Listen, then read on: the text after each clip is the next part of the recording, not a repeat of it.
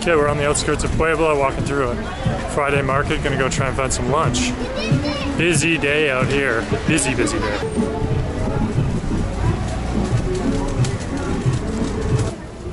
Look at that chorizo.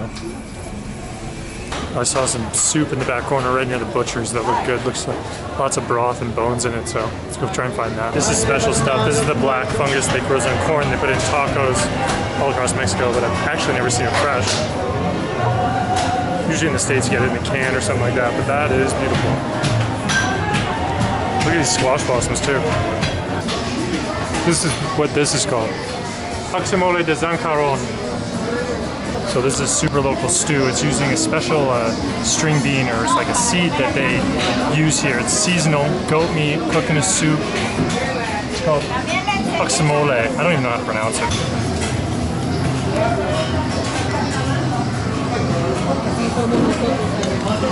Wow, it's essentially a goat soup. Slow cooked goat shank in there. Yeah. Beautiful. So I'll try and find it in the market. The guaje, which is in this, which makes it special, it's a string bean. It's what gives this dish its name. Very interesting.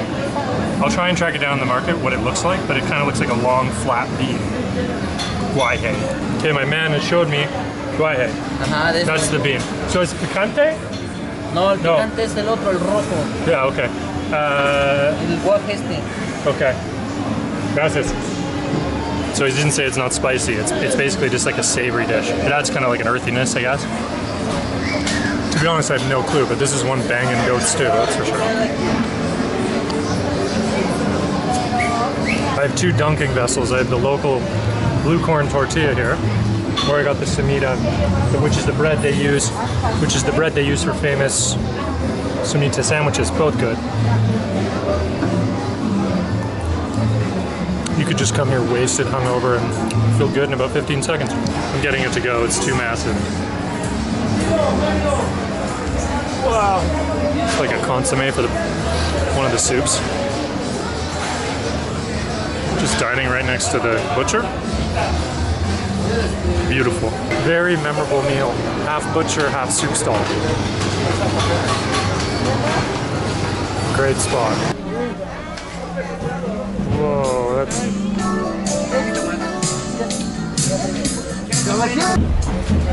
I've never seen that before. Those are river crayfish from Puebla.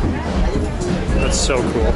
Badass, like Louisiana. So we're at a molina, which is like a mill where they grind all the moles. This guy's doing mole rojo.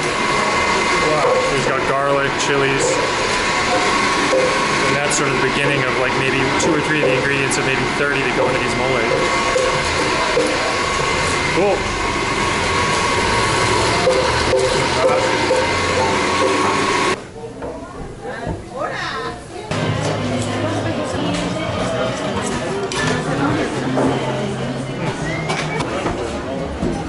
Just tubs of lard.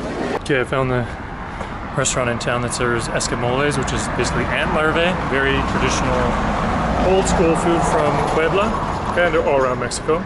Big on insects here, maguey worms, grasshoppers. Obviously, they have a type of beetle they eat. So we're gonna try the ant larvae. I think they saute it up with some jalapeno and some butter. So pretty simply, should taste pretty good. Never had it. They call it Mexico's caviar. Looking forward to it. Mezcal cart in a restaurant. That looks good. Enchiladas tres moles. Gracias. Wow. Escamoles. Escamoles. Amazing. Gracias. Gracias. Gracias.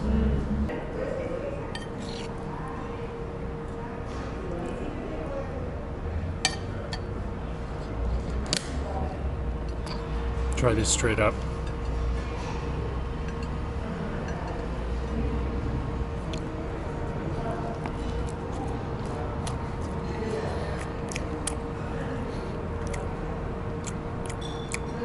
Tastes like butter. Tastes like creamy butter. Very good. Nuts. Some crunch.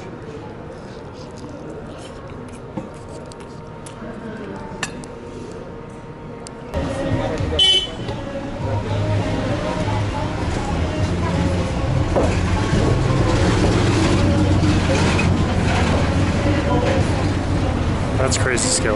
Go find one of those neat ones in the bistro shop.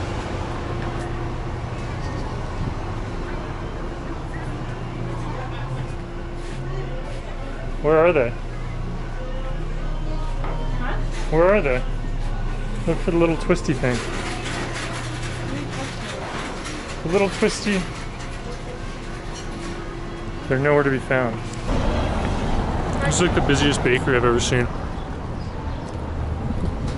There's a huge influence, French influence in the bread baking here, and it is very, very good. Throughout Mexico there's good bread, but Puebla has really good bread. This is called concha. Put like tons of sugar on the bread though, like that has a crispy kind of, I don't know, like a graham, kind of a graham, cinnamon toast crunch type vibe to it. Definitely some low glycemic index foods, but man, they taste good. Okay, look at this in the tortilla factory. So maize? Maíz. Maíz. Masa? Maize, masa? Maíz, luego sale la masa, y luego para la máquina ya sale la tortilla. Tortilla. That's how it's made.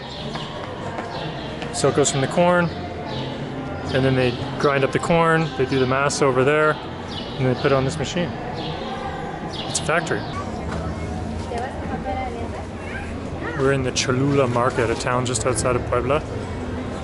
A town I think known for hot sauce. I'm assuming Cholula is named after here.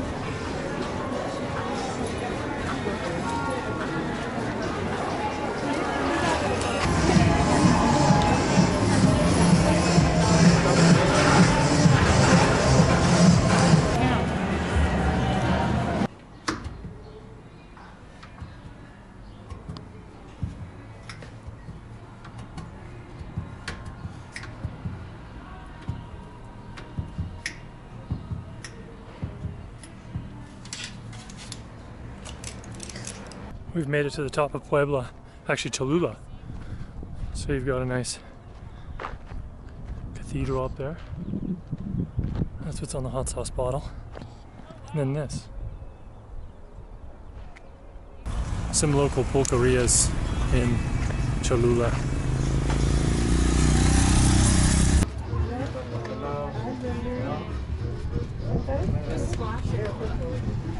This guy's doing the old school ice cream method with the salted ice on the outside, drops the temperature of the ice, stir it really fast with lime juice, and we're gonna have a fresh lime sorbet here in the streets, granite, in the streets of Cholula.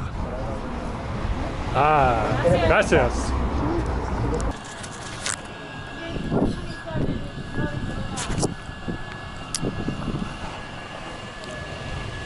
There's a lot of overrated desserts on this planet. A good lemon sorbet cannot be beat. And this guy with the fresh lime juice, spin together in a cup, incredible. Life-changing, refreshing. The man deserves 100 shops across America.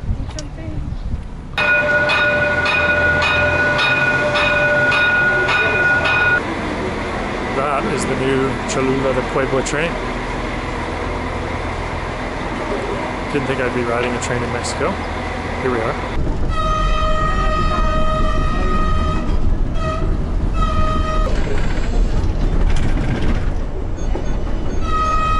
Great ride, pretty comfy, about 40 minutes. Connects to 2 cities. Train travel in Mexico. Probably a little nicer than it used to be before they got rid of all the rail. That would have been a fun era, the 70s, riding the trains through Mexico. Nice. Spits you out at the old train museum. This is cool. These are the old trains that used to run through Mexico way back in the days, 60s, 70s. I mean, you could imagine people getting on those. You know, the top bunk there, what an exciting little cart you'd be there, dining on the tracks. Of course, that's all gone now, it's been replaced, but the golden era of train travel in Mexico.